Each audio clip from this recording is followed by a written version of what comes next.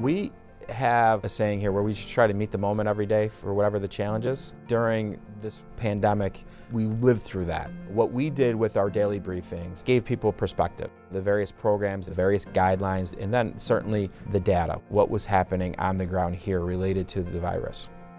The really good news is we really aren't in a state of emergency responding to COVID-19 anymore. Now we need to focus in on recovery. We developed numerous programs for small businesses to help them get through. PPE grants, a bridge loan, an executive order allowing outdoor dining. We came up with our Keeping It Local gift card program. For our community, we are uniquely positioned post-pandemic for many great things.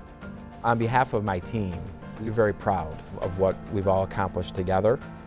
This was our job, and we were going to do it, and we're going to do it well.